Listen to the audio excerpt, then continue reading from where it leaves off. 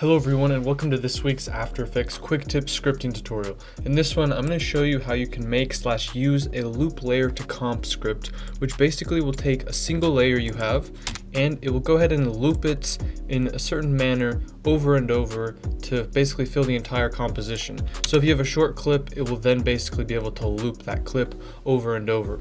And it also has options to apply opacity as well as if you want to pre-compose it, which allows you to have a little bit more control. So for example, if I wanted this to fade in and out each clip instead of just looping the clip over and over, this can apply different looking effects for different cases, and this will allow us to do that as well as a few other things.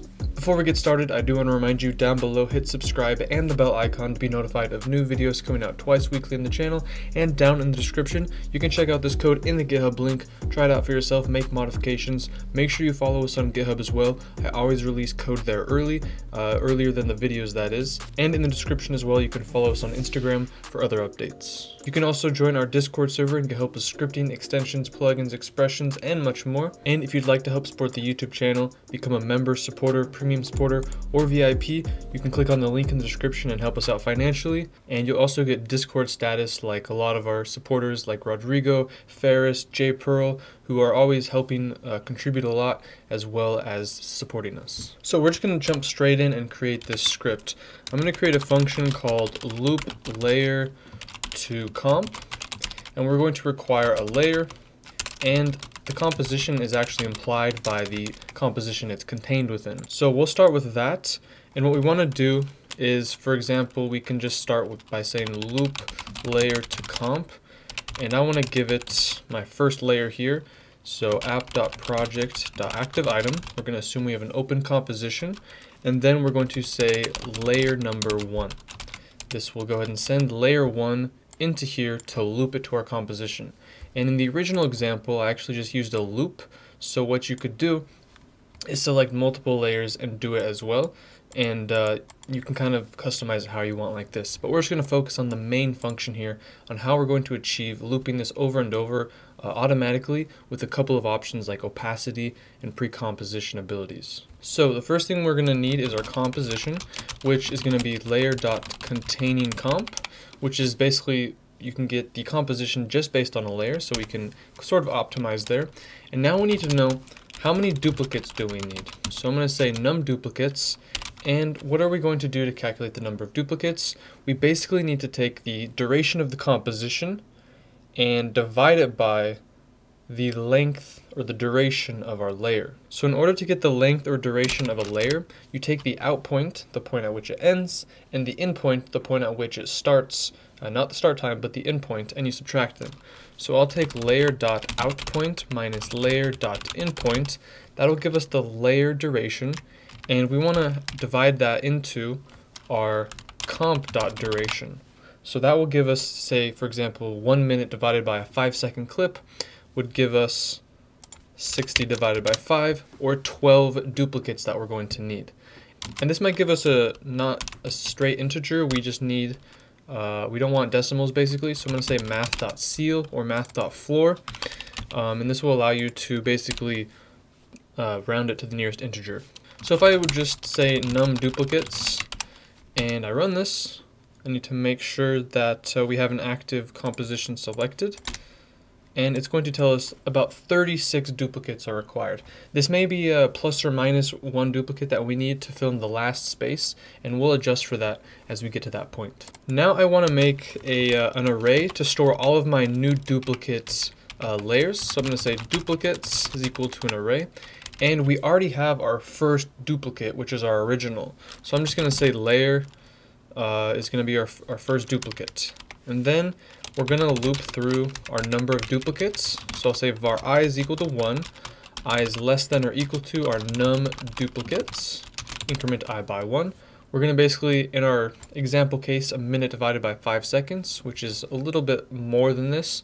We're going to go through 36 times, or our number times we calculated to duplicate. And each time I want to have a variable to represent our current duplicate, just to make things a little bit easier. So I'll say this duplicate, and I'm going to say this duplicate is equal to our layer.duplicate, And then we're also going to push that into our duplicates. So duplicates.push this particular duplicates. And now if we were to execute this, we actually should enclose everything in a begin and end undo group. That way we can simply control Z and undo everything. So I'm going to say app.begin undo group. We'll call this loop this layer to comp. And I'm also at the very end of this function itself going to say app.end undo group.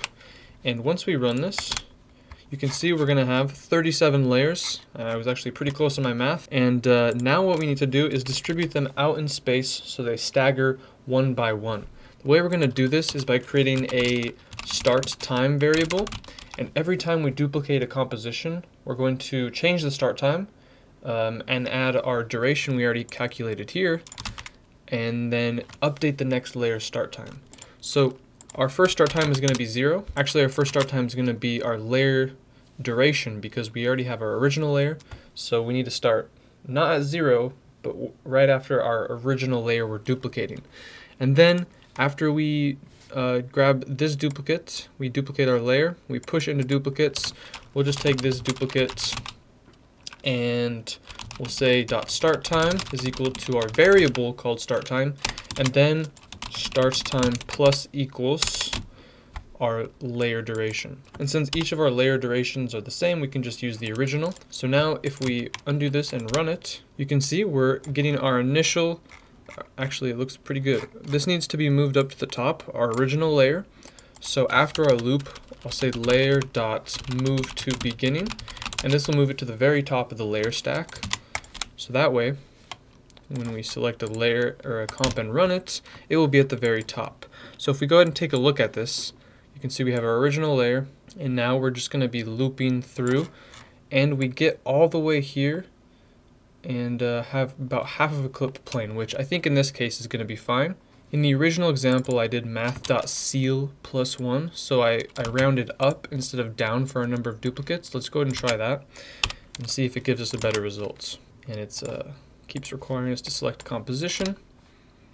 And now if we go to the very end here, it's going to be also cut off. So I think this is actually better to have math.floor, and we'll just have an extra layer at the end, which you can either delete or extend. Now we have a couple more options to do. If we want to organize things, what we can do is say this duplicates.name is equal to I is equal to 1. So we'll say I plus 1, and we'll convert that to a string. And this will just give us basically what number that layer is. So if we run this, it's going to have our original layer and then 2, 3, 4 all the way through our number of duplicates. The last thing we can do is add opacity options as well as precomp options, but the opacity is kind of self-explanatory. You just need to take the start time and subtract some padding and then add keyframes. So basically, instead of making the start time always the same, we're going to subtract some padding, which will allow us to add keyframes. So if I just say -1 there, you can see we have padding like this. This is where you would then add keyframes to fade in and out each of the layers, but you can check out the original code for that. I do want to go over, however, how to pre-compose all of this stuff. So I'm going to add an argument to my loop layer to comp and say precompose bool. If this is true, we want to pre-compose all these layers we created. If it's false, we don't want to. So I'm going to say true when we execute this. And now what we need to do is grab all the indices of these duplicated layers. And since they're all going to be a little bit mashed up, we're going to do this after we create all of our layers and move them around. I'm going to say var I is equal to 0, I is less than our duplicates.length. This is why we created the duplicates, so we could loop through them and fill an array called indices with all of our values. So that will just be duplicates I dot index. And now we have an array full of all of our indices. We can say our comp dot layers dot precompose. And what are the indexes of the layers, or the indices of the layers we want to precompose? We have an array for that. What's the name of our precomposition? We can name it whatever we want, my precomp. And do we want to move those attributes to a new composition? Yes, we do. So we'll say true.